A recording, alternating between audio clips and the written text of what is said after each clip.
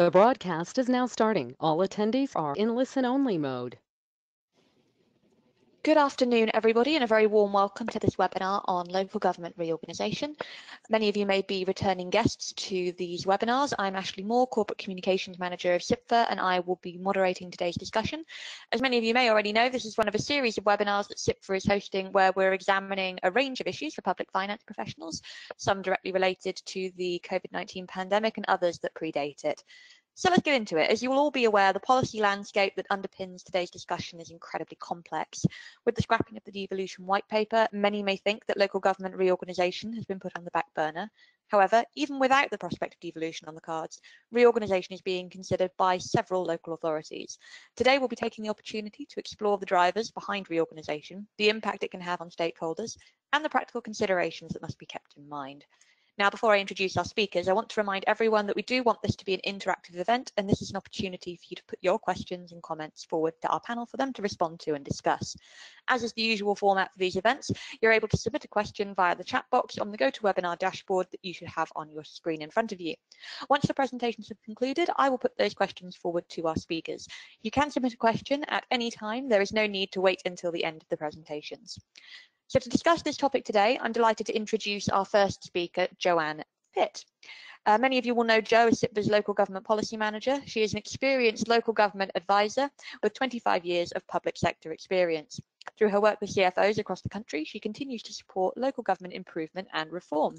So without any further ado, I will endeavour to hand over to Jo. Hello and welcome everybody, and thank you very much for your time. I'm delighted to be able to speak to you about the art of reorganisation. I've got 3 slides to share with you. So one was on the context, which is I'm going to talk a little bit about context and about the traditions of local government reorganisation, but it's not going to be a history lesson. So those of you who don't like history, don't worry about that, because I'm going to move swiftly on to trends and drivers for local government reorganisation, as that's really an important element of the discussion today before I hand over to my colleagues for further debate. So essentially, if you're looking here, I've got incremental, centralisation and context. So they're my sort of key things for this slide, really. Local government reorganisation is inherently incremental. It has not had a huge amount of strategic direction at any time. And this is because it's invariably influenced by the sort of political and economic context within which it is set. I mean, if you go back to sort of the Municipal Corporation Act of 1835, when they set up 178 councils, you can see there the need that Westminster saw for local support, but there still was an uncertain concept about what central and local agenda would look like. As you move forward to sort of the Local Government Act in 1888, we see the transformation of county councils, and they're given the powers that we recognise in many of our county councils and council structures today. So the ability to raise and levy rates, licensed entertainment, many roads, all of those which are very familiar to us at the moment. But think about 1888. So we've got, in history and economic terms, we've got a growth in population moving in to a much more sort of city-based, larger town-based, rather than dispersed populations that were previously sort of agricultural-based. So you see there that there was a need, and Westminster saw a need to have a stronger, more local set of ruling structures, and that's where you have local government. So you can never divorce local government reorganisation from the context in which it's set. The other thing that's really important when you're talking about local government reorganisation is the centralist culture from Westminster. This must never be underestimated. So right back from when reorganisation started, there has always been a concern from Westminster about releasing power from that central hub to local areas. So local areas wanting the power to raise money, make decisions, create economies that are growing. And those are all the same sort of discussions that we're having at the moment. But we see through time immemorial the centralisation and the culture from Westminster continuing. And there is a lack of willingness in some cases to ensure that there is that reorganisation and there are additional powers being passed through to local government. And part of that discussion is really important when we talk about reorganisation and what it actually means to be reorganised. Because reorganisation is different to sort of a devolved devolution agenda. Through coronavirus, we've seen that debate played out in first hand, where central government is providing grants and requiring local government to administer those, and sometimes the challenges around that have been quite tense. But local government has managed that, and without the local government on the ground delivery of those services, the rollout of some of the support around COVID would not have worked or have been so successful. So it's important when we're looking at reorganisation, we think about context, we think about that centralised culture from Westminster, but we also understand that it is incremental and there hasn't been a sort of one size fits all, which is very much, again, the case in reorganisation, as we'll talk about as we go forward. Before I talk about drivers for reorganisation, I just wanted to look at some of the trends for organisations going forward, because it's important that when you're reorganising, you're also looking ahead. It's not just a reaction against something, but we're looking again. This is KPMG, and it looks at these 6 trends for organisations in the future. And a lot of that you can see filtering through from the reorganisation agenda. The work in partnership and the focus on the environment. Loads of organisations also all work in partnership within local government. So that partnership, very strong, and it has been a culture that has been developing over a number of years. Again, that's something that we have in abundance within local government. There's that requirement to focus on the environment. Focusing on the environment is a key remit within local government. We see that by many having declared climate change emergencies, and this will increase as demands start to increase during COP26, and we can see that need coming through as part of an agenda.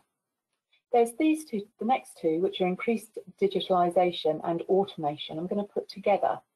The increased digitalisation has rocketed as we've been through COVID. Everybody has gone online. Services that previously were ones you had to call in on have had to transfer to an online system. And that is not going to reduce. So that hand in hand with increased automation needs to be part of the reason for reorganisation. There's that increasing engagement with community. So local authorities have in the past always engaged with community, perhaps through elected members, perhaps through surveys, but there is that drive and a trend that clients and customers will want to see that. So there's a requirement to be transparent and to be seen engaging. That's on social media as well as in person. And finally, an increasingly skilled workforce to deliver all of those services that we have within local government. So they're the sort of trends, the rising trends that we need to match for reorganisation when we're looking at that. And what about the drivers? What's making individuals and organisations look towards reorganisation as a solution to some of the challenges that are out there at the moment? We've got 7 here. and I'm not going to take the first one, I'm going to leave the first one till last actually. It should be about improved delivery of service. If we're just about cutting costs, that's not going to be a message that sits well with organisations. Also, the cutting of costs, which is a driver, you know, the intention for many is to reduce the cost of their service, has a number of challenges. Academically, there's been very little clear work done on exactly how much cost savings are done through reorganisation, because it becomes quite difficult to work out exactly where those cost savings lie. So it's important that those two sit alongside each other. So although we have cost savings, we also improve delivery of service. And in fact, perhaps we could start to think about measuring outcome as a more effective way of seeing the success of reorganisation, rather than sort of whether it's saved money in the short term, which could perhaps not work. Then you've got increasing capacity. So with increasing capacity, where two organisations join, you've got the ability, you've got more staff, you've got more flexibility, you've got more capacity in skills as well as individual resources. So that is a driver that allows the organisation to be more resilient and to weather storms and the new challenges. So that's really important. And that increased capacity links back to that trend of skilled staff. So we need to have that. Two others I'm going to link together for drivers are financial resilience and reduced risk. Now, financial resilience isn't the same as cost savings. Financial resilience is all about financial stability in the longer term. So you need to link that with a combination of income, capital, spend, reserves, and linking it all together to ensure that there is a more resilient organisation after the reorganisation has occurred than prior to it. So that requires financial management and good governance as well to sit around that. And as part of that good governance, we would hope that there was a reduction in risk. So as the organisation becomes more diverse, then we're able to look at those risks and think about how we can manage those risks in that broader organisation. The risk appetite may be different within organisations.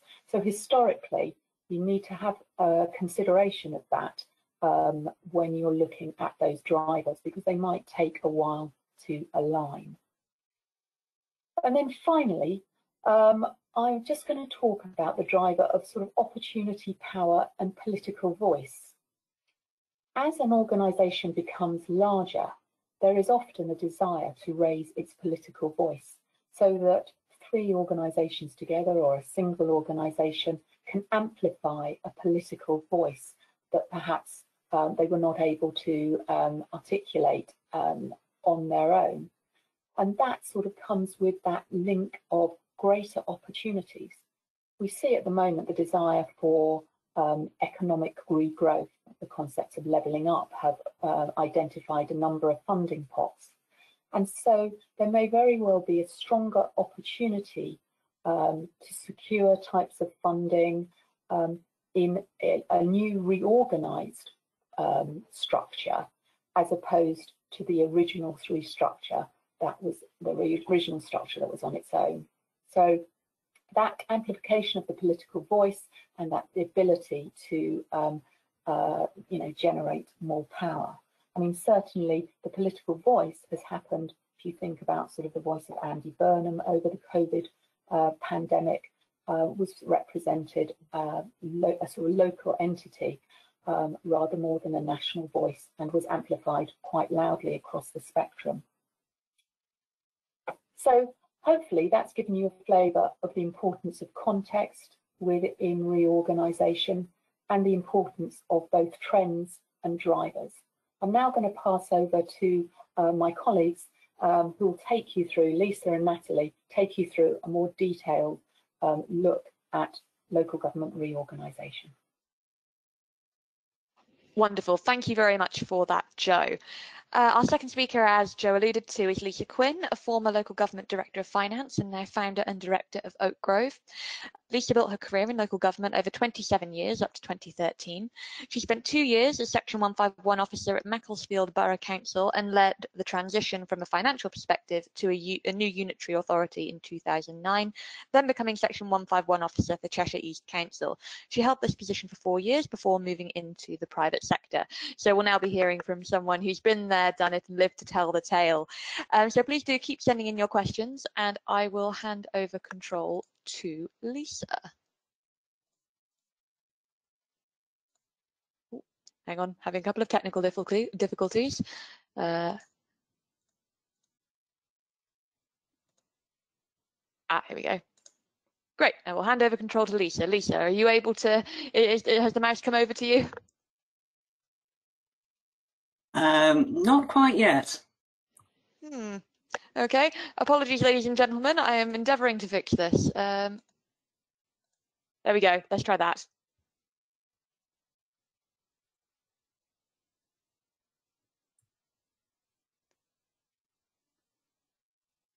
No, it's not working yet. Oh, typical. Right, okay, I think for expedience in that case, I know many of you will be sick of the phrase "next slide please," but I think we may need to oh, hold on, there we go. Lisa, if I move your slides along for you, and if you let me know when you'd like it to move on to the next slide. That's great, thank you. Well, that's a good introduction, isn't it? But the technology will work from here on, I'm sure. And thanks to Joanne, some great insights there on the drivers and the trends around reorganisation right now. And it was a fantastic build-up. Thanks for the introduction, because I have been through reorganisation back in 2008-9, and so I'd like to take you through some lessons learned as far as that's concerned. Next slide, please.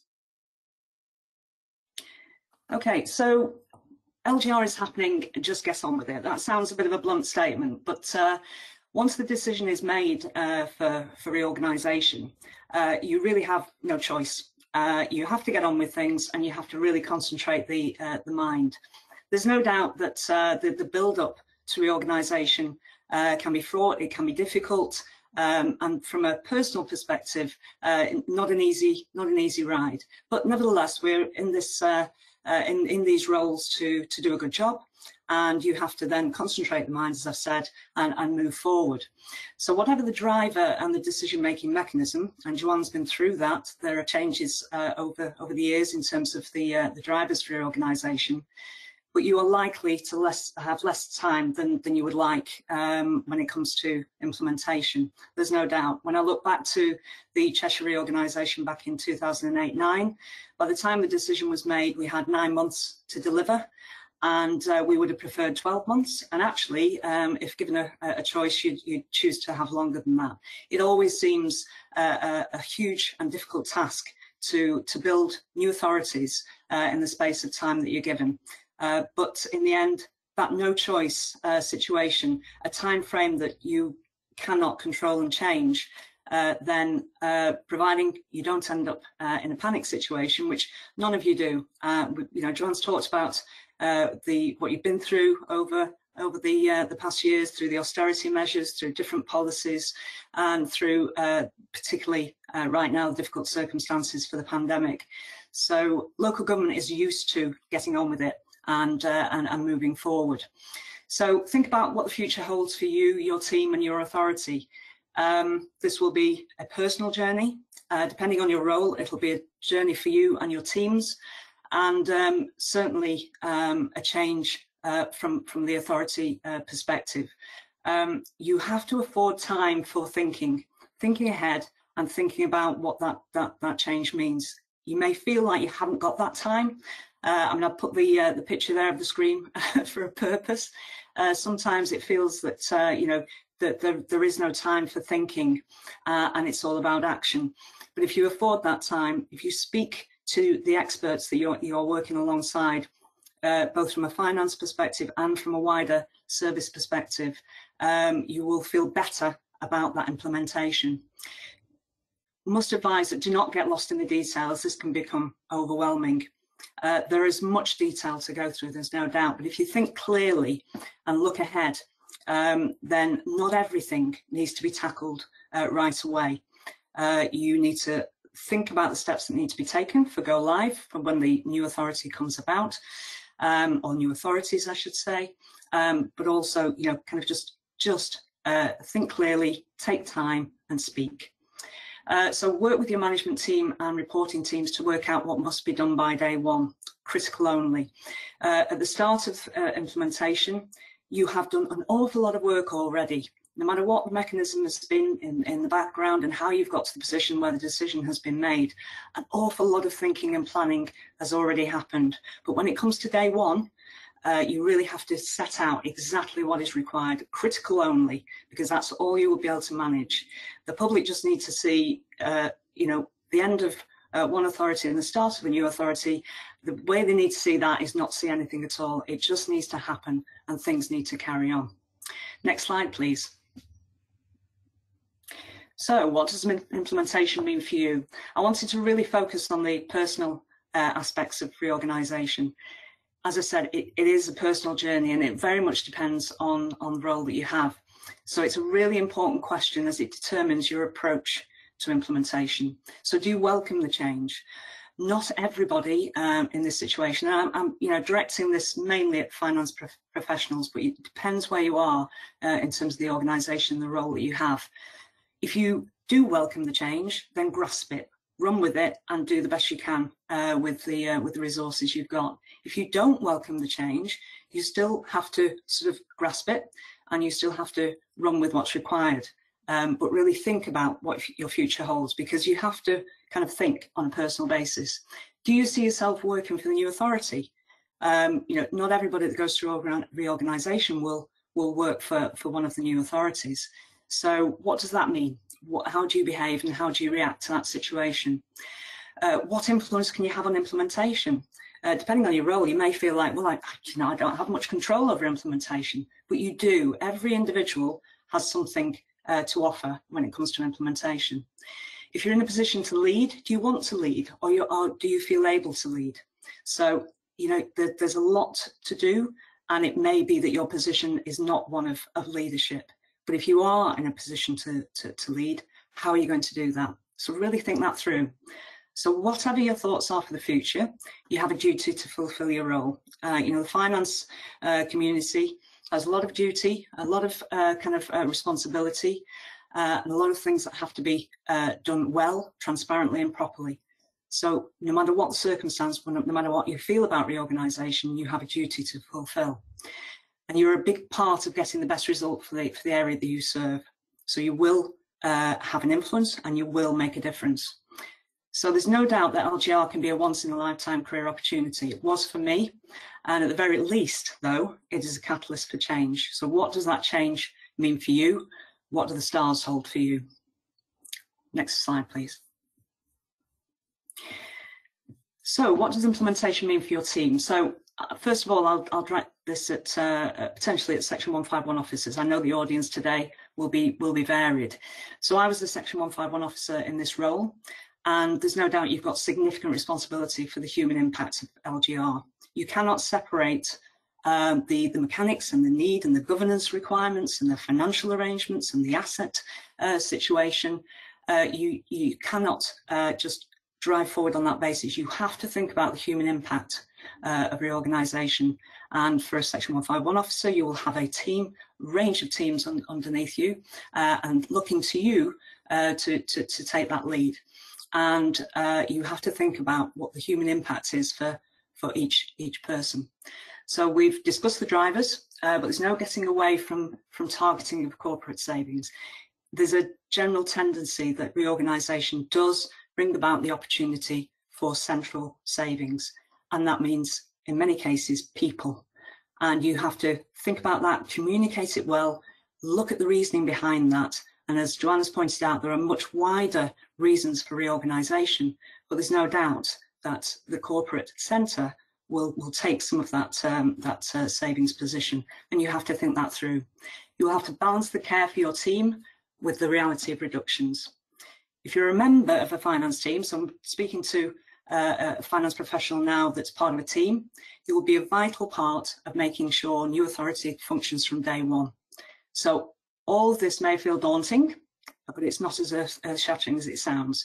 Every person in a role, in a finance role, just needs to apply their expertise, what they know, what they do well. You need to think calmly and logically about where you are and your team's responsibilities, how they fit now, how they fit through transition, and how they are needed beyond once you go live. So it is teamwork, grit and determination that ensures success. And I speak from experience. I've seen it happen. I've been inspired by how people pull together to deliver this major change and this kind of emotional change as well.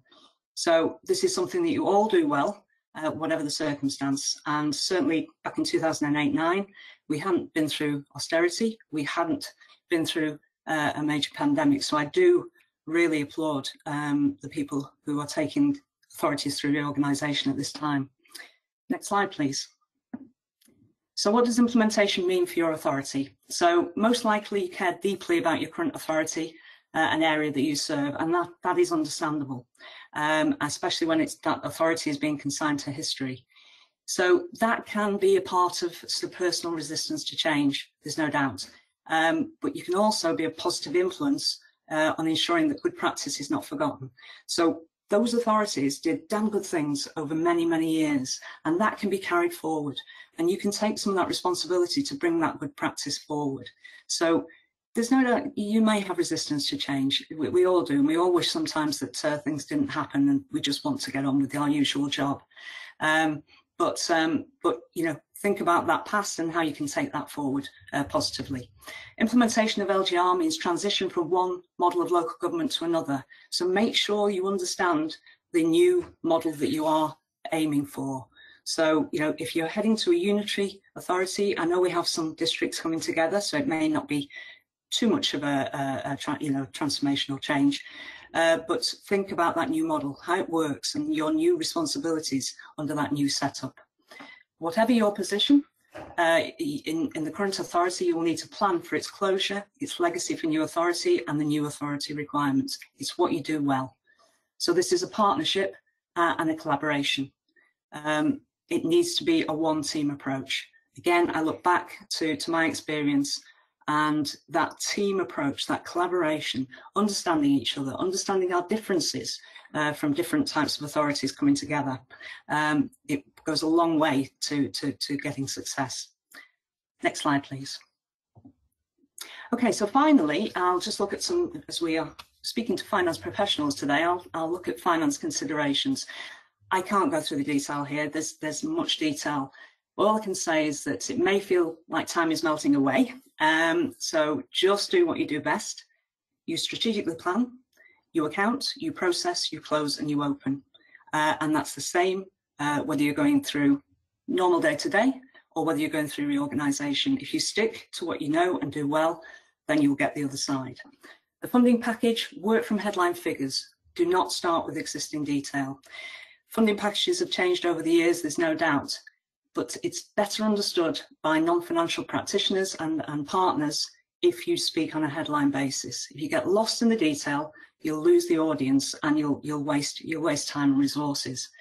So it puts you on a better footing for the new authority, and you look ahead with a clear page. You're not replicating or just joining together what was once there. You are creating a new position. In terms of the balance sheet, you may need to disaggregate as well as harmonise. And if I look at the Northamptonshire situation, they certainly had to do that, and we did for the Cheshire position. So work logically through each line of the balance sheet. What does it mean? Does it split easily, or do you have to have some form of negotiation around the split? So you may need to identify an honest broker for this purpose, somebody who hasn't got that future in terms of the authority position, but very much cares about the transition and the implementation, and can take a balanced and neutral view when it comes to the authorities that are going to take things forward.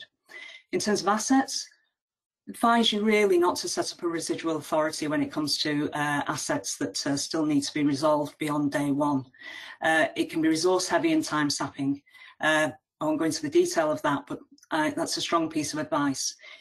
If disaggregating the asset position, you can carry over for negotiation. You don't have to have that resolved by day one. If something is a thorny issue, needs more consideration, needs more thought, there's some big assets to deal with here, then take them beyond and put more time to it when you have more time and resource to put to it.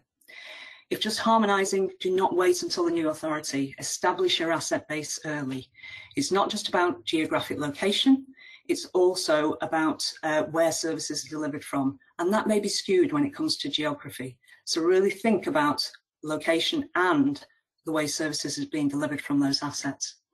In terms of systems, identify harmonisation opportunities early. So looking back at my experience, we had 3 revenue and benefits systems. There's no way we could get that into one position for day one, but we could do an awful lot to harmonise processes ahead of going live, and that put us in a great position for day one being business as usual. If applicable, do not try to move to one system for day one. You know, maybe in some cases you'll have to do some form of readiness, but really try to only do critical matters before that date. And also establish if shared services will be a part of the new setup. It's not always the case, but if there is an opportunity for shared services, think ahead as much as you can for that and prepare. From a Cheshire perspective, we set up 32 shared services in 3 months. We'd have wished for more time, but it was necessary, and that position has been managed forward since. So that takes you through my implementation learning from my past days. So I hope that's helps you just to consider a few of those matters. And I will hand over to Natalie, obviously through the organiser, as she'll take you from day one onwards. Thank you. Amazing. Thank you very much, Lisa. Lots of really interesting food for thought there, and great to get that perspective from someone who's been there and been through it. As Lisa said, last but not least, I'm very pleased to be able to welcome Natalie Abraham. Natalie is the Chief Operating Officer of SIPFA SECO. She is an experienced senior manager in the public sector with a successful track record of designing, managing and implementing complex programs of change which have delivered significant savings and improved services. As SECO's Chief Operating Officer, Natalie is responsible for ensuring that SECO is continually adding value to its clients and ensuring that they continually develop their capabilities. So I'm very much hoping that the technology is going to work for us this time, and I am going to endeavour to hand over control to Natalie. Thank you, Ashley. Let's take a look. Success. Absolutely. Success. That's brilliant. So thank you very much for the opportunity to speak at this webinar today. There we go. So SECO is the change management consultancy of SIPFA, and we provide support to organisations grappling with complex change through providing capacity to organisations. But prior to being part of the founding team of SECO in 2016, I worked as the Senior Manager of Public Sector Reform at Cheshire West and Chester Council. And I'd worked at that council since it was formed in 2009. And prior to that, I worked at Chester City Council, which was one of the 4 organisations which made up the newly formed unitary Cheshire West and Chester in 2009. Oh, let's see, might be breaking the technology, might have spoken too soon. There we go. Okay, so in regard to LGR, I can only really talk from my own personal experience, which I appreciate will not necessarily resonate with all that have gone through LGR. As Lisa said, it is a very challenging time for many professional and personal reasons. And I don't want to in any way dismiss the perspective that this process can push people too much and too far. There certainly is a decision point, I believe, around whether you want to be part of the new, as leaving the old behind, the old organisation, culture and working ways. That, to a certain degree, is a big part of the challenge. But for me personally, LGR represented an exciting opportunity. I'd spent the previous 5 years within internal audit at the City Council. And increasingly in the lead up to LGR, I'd been supporting change programmes from a risk and control perspective, predominantly front office change programmes, particularly in the cash office. It was 2009, so cash was very much still king, as was handwritten cash books and ledgers, and the less said on that, I think, the better. So for me, being involved in LGR, it really was the chance to really start doing the do and get involved in some quite exciting transformational programmes. And LGR is a really unique experience to have lived through. So what I'm hoping to do over the next few minutes is to share with you some of my biggest takeaways from that process, and how, I suppose, as I reflect in my current role, I realise how these key learnings are applicable to any complex and significant change programme that you are likely to be involved in. So my presentation is going to very much focus on the importance of having quick wins to maintain momentum, the clear necessity for harmonisation in an LGR context, and the need and availability of funding to facilitate that, and ultimately the lasting impact on the culture of the new organisation that this initial transformation is likely to have.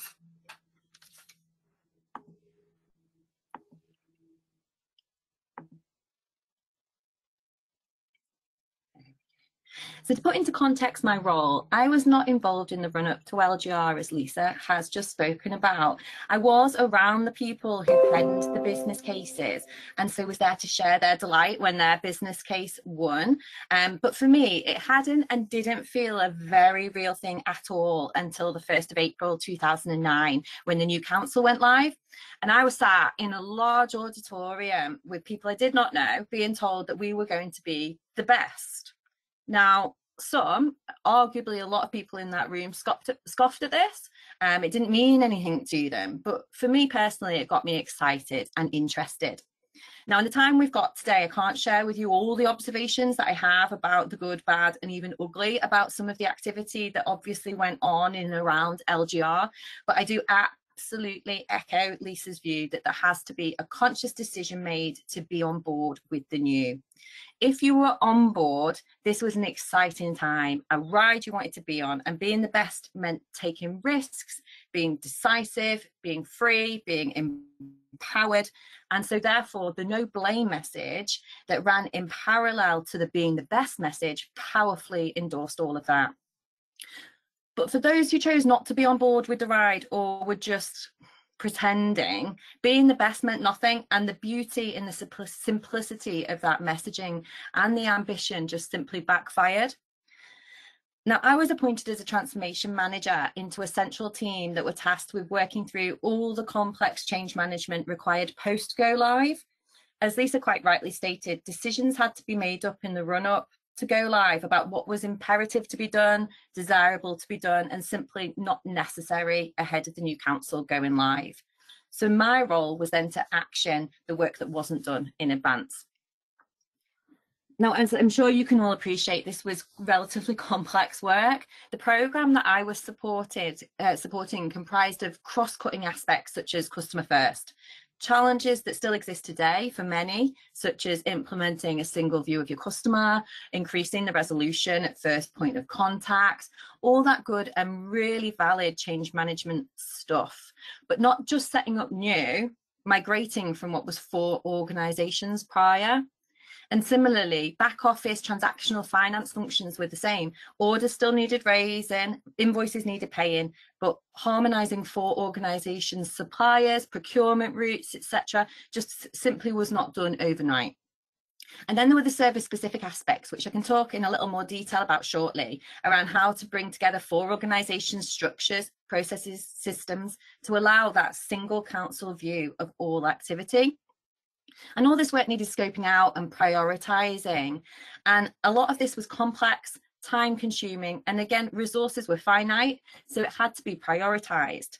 So to run in parallel to this more longer term programme, we had to keep momentum and show positive impact from LGR. And as you can imagine or know from personal experiences, there are lots of teething challenges. So I also worked on what we called quick wins, but in reality was simply snagging, capturing issues from managers that could easily be addressed by either flushing decisions or clarity through the system, supporting quick operational changes, quick harmonisations, flushing through really kind of operational management issues was imperative. A particular issue I sorted was just an issue around the scheme of delegation that meant the right people just needed linking together so that the system would allow for bottlenecks to be unplugged. And whilst none of these actions needed business cases and there was definitely no identifiable cashable benefit from them, these types of activities eased people's working lives. So sorting these things out in turn built confidence around the deliverability of the more complex issues to challenge, such as harmonisation. So harmonisation was no mean feat and absolutely not a pre-go live critical task, but time was important as the longer services were left as is, the more ingrained they were in the history and the old authorities and not the future. So I worked supporting the Director of Planning and Building Control, so a frontline customer-facing service. And in this particular example, there were 4 planning departments to bring together, each of them thinking that they were the best. So back to my earlier point, the longer they were left with their old systems, their old processes, working out with their old office locations, the more entrenched and ultimately resistant they became. So we very much had to sell a dream to get over the whole, well, let's just harmonise on my old council systems and processes, and no, ours is far better, to kind of eradicate all of that nonsense. We had to start afresh, and that's what we did. And it was hugely painful. There's no kind of fibbing about that. But my goodness, to this day, it absolutely was the best project that I have worked on. Funding requirements were identified early on. So obviously a requirement for a single system, so a procurement exercise. Digitisation of all the kind of historic, arguably archaic, paper-based systems that were in place. So there was a clear capital ask. And because the council was set up enabled to invest to save, this funding was available. So we could actually take the time to design perfect processes that were customer driven, needs based, value adding and not bureaucratic. And we could then build the system specifications for the procurement on those ways of working. We could engage with the customer base as a single customer base and start to bring them with us and utilise this process as the burning platform to move to more digital and self-serve ways of working and to enact all the good things that had been too hard and in all likelihood just too out of reach before for the previous district councils. And now when I go onto that council's website, I'm proud that almost 10 years later, you look at the system, the digital history, the self-serve elements, and they're fantastic. And that's as a result of the LGR programme. Obviously, bringing people with us was key. So getting excitement in the workforce, positivity, buy-in after such a challenging time was hard. But we found real gems in the workforce, created focus groups, staff forums, put in place suggestion box schemes and had two-way meaningful conversations and dialogue. Getting the workforce as the experts to design the new ways of working was so important because that kind of approach is contagious. The positivity then spreads alongside the credibility of actually working together with a change function to harmonise. But I briefly mentioned location and office locations before, and clearly with an LGR, you're creating a council on a much broader geographical footprint. And location and offices, I think, are a key contributor to clinging on to the past and the previous ways of working. There's a lot of loyalty in councils, and that cannot be underestimated. And in departments where harmonisation was maybe not as big a priority as planning, for example, so they were left a little longer, you still very much heard the staff talking as though they worked for the previous organisations. So really, really hard to break that association with the old. But anyway, back to offices. In the example I mentioned with planning, moving everyone to one office was hugely difficult for the staff at the time. But 3 months post that change, everyone could see the value of one team and being together physically in that space, which sounds really familiar now, I suppose, with what we're grappling with in regards to return to the offices post-COVID. But just as I digress slightly, beyond just bringing together of teams and single locations, what absolutely prompted the biggest shift in terms of focus on the new aspirations, new policies, new ways of working, basics like going paperless, that kind of thing. The biggest enabler of change wasn't just moving offices or co-locating together, it was moving to new offices, which hadn't been owned by any one of the 4 councils previously. So no baggage, no old, just new, open space, clean, crisp offices. So I don't lie when I tell you that the culture shift was immediate. So what I would absolutely advocate, if funding allows, is whatever space becomes the new kind of offices or co-location point, if it can't be new, certainly don't leave it unchanged. If you do, it will make shifting that culture so much harder and slower. Okay, so after a slight digression, back to the people, and this is a favourite slide of mine around skill, will and fulfil. I think we've got something quirky here to get the wording up. There we go. So what behaviours are needed for successful change? So during LGR, we addressed all these points. And I think looking back, this is a key reason why the change was sustainable. We upskilled people, not just in their professional role, but in change management. And I don't mean going on Prince 2 courses or getting various coloured belts in Six Sigma, which are all super worthy, clearly. But no, as a transformation resource, we did not do to people. And this is a philosophy that I also brought to Seeker. Change managers are not enforcers, they're enablers. So by facilitating workforces and workshops in the right way, they're both being trained and providing helpful insight and intelligence to future design at the same time. So then the team involved in the planning workshops were suitably equipped to facilitate that same activity throughout the rest of their departments, creating that learning culture and workforce capable of delivering change. And motivation, being honest, excitement was created from this. The funding was there to change. People were supported to want to do things differently, and they were encouraged to challenge and call things out. And obviously, whilst hierarchy was clear and understood, people were absolutely approachable, so that everyone in the organisation, I believe, felt genuinely able to influence.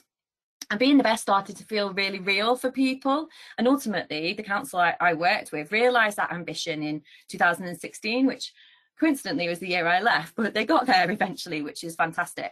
But finally, a change receptive environment was created. And to be honest, this was set by being committed to that no blame culture that really empowered people and gave them a sense of freedom. And combined, I believe, for a lot of people, that skill, will and fulfill was a real element of successful LGR in Cheshire. Okay, just conscious of time, so I'm going to speed up slightly. So obviously, whilst looking back, there may well be an element of rose-tinted glasses that I'm wearing when I reflect on LGR, but let's face it, I suppose when we live through something that's traumatic or impactful, we tend to do that, don't we? But there are some really important pointers which for me are applicable to LGR and, in all honesty, to every single significant and complex change programme that you will encounter in your careers. Clear ambition, objective and vision. It's imperative that there's a clear rationale for why you're doing what you're doing. Whatever that is, you need to be clear, bold and upfront about it.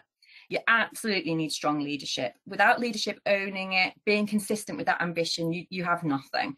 And it's not just about what someone says. As Lisa said, it's what you do. You get on board and you embody that vision and contribute towards it becoming a reality. Two-way engagement. Don't assume you know everything. Ask the people who do their doing to use their knowledge and insight to design what works best for customers. Do not shirk the funding. Proper, sustainable, lasting change is not free to implement. Often, though, the business cases for that investor say, write themselves. But absolutely create a learning workforce that will ensure continuous improvement is sustainable and real. And I'll repeat myself, but most importantly, no blame. Work together, because the impact is far, far more positive than if you don't. And thank you for listening. I will hand back to Ashley now for Q&A. Wonderful. Thank you very much for that, Lisa. Now, that was a pretty packed agenda, so let's move on to questions. But first and foremost, let's see if we can get all of our speakers back on the screen.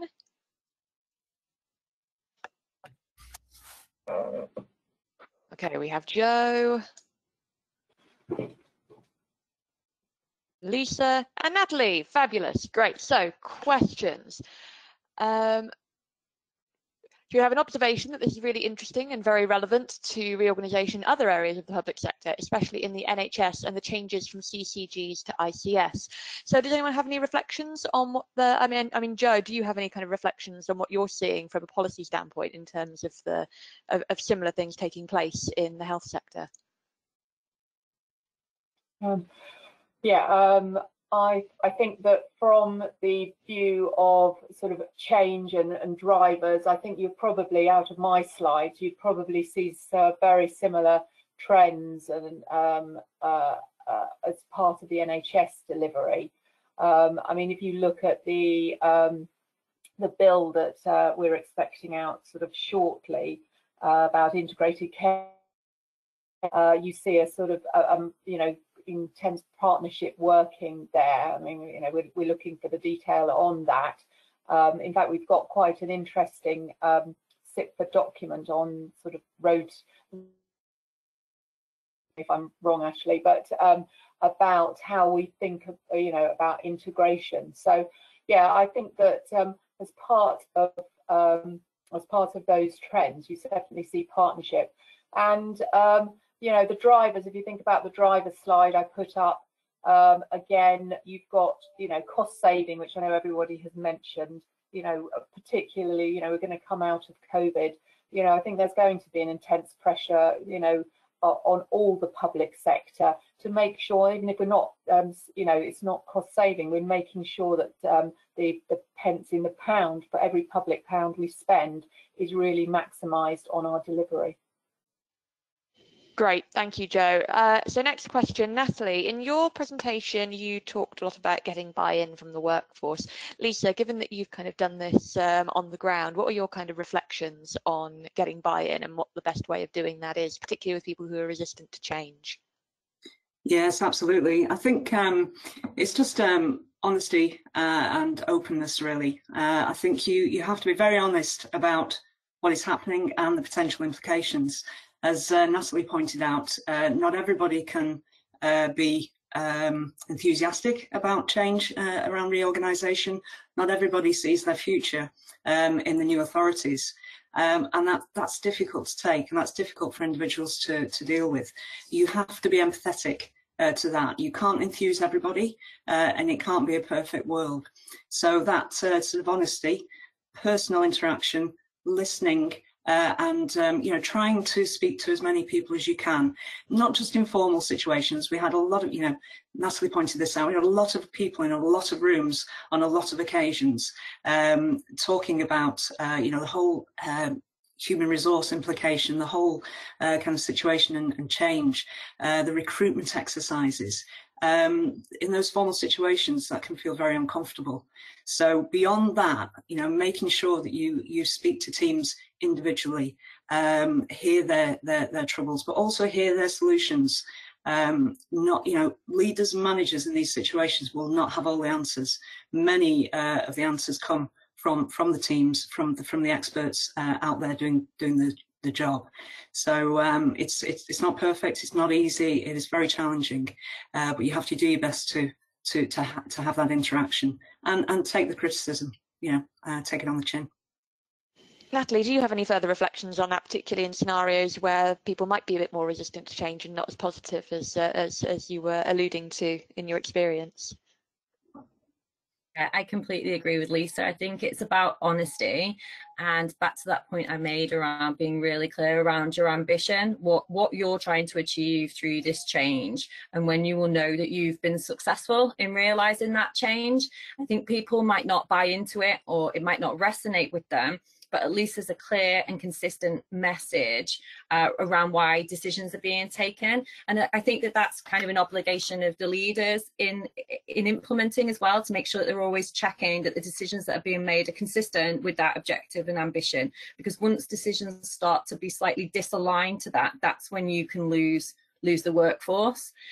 So absolutely, I think consistency is another key thing that you need to make sure is in place when messaging, when making decisions, and ultimately allowing people the ability to have that two-way engagement. Quite often, when we talk about communicating change, it's talking at people, not listening to them. And what we always advocate when working through complex change is the importance of language. So words that mean something to you as a leadership team might not be interpreted in that way by the workforce. So early two-way engagement up front to make sure you've got that common language, common understanding of what we mean is also really important. And a lot of this is kind of with hindsight, you can apply it, but I think making sure that you put in place regular checkpoints to kind of just check that you're being consistent, that you're allowing people a route through to feedback their thoughts, feelings, and influence decisions is, it's important to maintain that trust between the workforce and the leadership. Great, thank you. Sorry, I was having a bit of trouble with my mute button there. Another question for Lisa. You were talking a bit about the sense of there being no time, or the sense of there being not enough time when trying to get these changes underway. And obviously that's something that can be quite stressful for any professional in these kind of environments. What are your kind of tips for personal professional resilience if you're dealing with these kind of situations?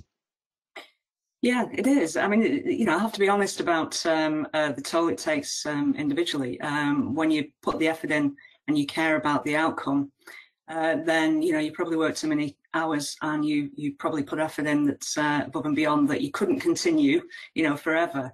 But as I said, when it comes to the team that work for you and the teams that work for them, then it's remembering that everybody is going through this situation. So I think the more you listen to people, the more you speak to people and share things, you know, share the experience. There's a lot of positives. There's a lot of inspiration comes out of these kind of changes. But when it's hard, when it's difficult and it's challenging, and somebody's had a really bad time telling a member of their staff that, that they won't be part of the new authority, or they're not getting the role that they would have loved to have got, that they're able to share that sort of pain and experience. So it really is a communication exercise, massive communication exercise. Share what you're going through. There's a certain extent as a leader and a manager, it's a bit tough. You know, you're in that role. You're expected to take on board that effort and that requirement. Be a bit of a buffer. When it comes to protecting your teams.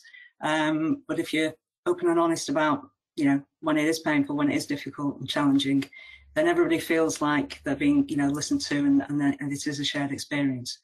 There's a lot of positives as well, I must say. Great, thank you, Lisa. And I'm conscious of time, but I think this last question might be quite a good one to end on, and to get reflections from all three of you, because all of you throughout your presentations touched on the notion of partnership working in one way or another.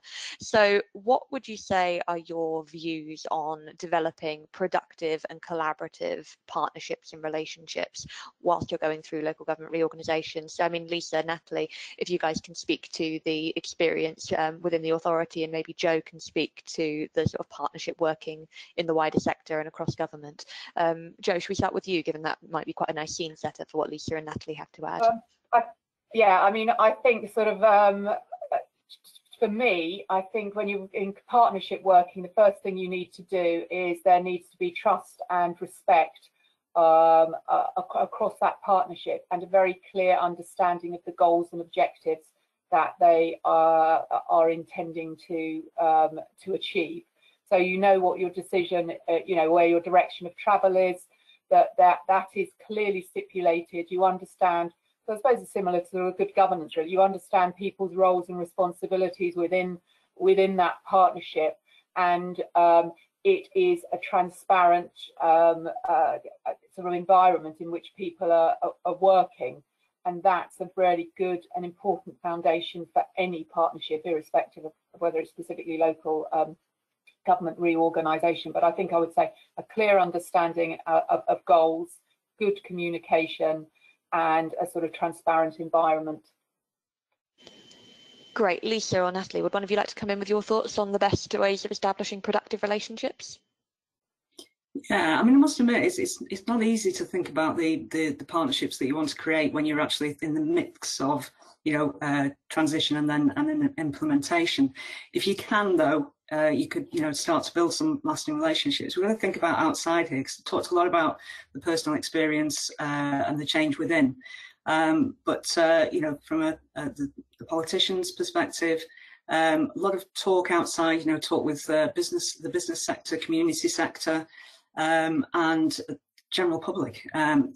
To a certain extent, the general public, as I've said, will just want you to carry on, as long as, services are delivered from day one. The model isn't much of an issue for them. But for partners, and certainly, I was looking at partnering with the education sector in the area, looking at how those discussions could happen beyond day one, just lifting your head up to some of the interesting and sort of ambitious things that could be done as a new authority. But I must admit, it's difficult in the run up to day one. You really are focused on the must-dos. But you know, beyond day one, really pick that up as quickly as possible, because the partnership and collaboration that you take forward is really important. Right, Natalie, any concluding thoughts on that question? Yeah, I absolutely agree with both what Joe and Lisa have said. And I suppose just to bring it back to that internal coming together of organisations that are previously separate, I think it is important to celebrate the successes of the old organisations when forming the new, and whilst not strictly under the guise of partnerships, but absolutely to help that cultural shift from old to new is to say goodbye to the old organisations and celebrate what they achieved, so that is recognised and part of then the shared history that goes forward and is created from the new organisation. So that would just be my additional thoughts on looking inwards. Thank you, Ashley. Wonderful. Thank you very much, Natalie. So I'm afraid that's where we have to wrap up for today. So thank you very much to all of our speakers for joining us. This webinar will shortly be available on our YouTube channel, so please do subscribe to the SIPFA YouTube to watch it back or share with colleagues, as well as for access to all of our previous and future free webinars. We hope you found today's discussion interesting and informative, and we hope you'll join us again for another webinar very soon. Bye for now. Thank you.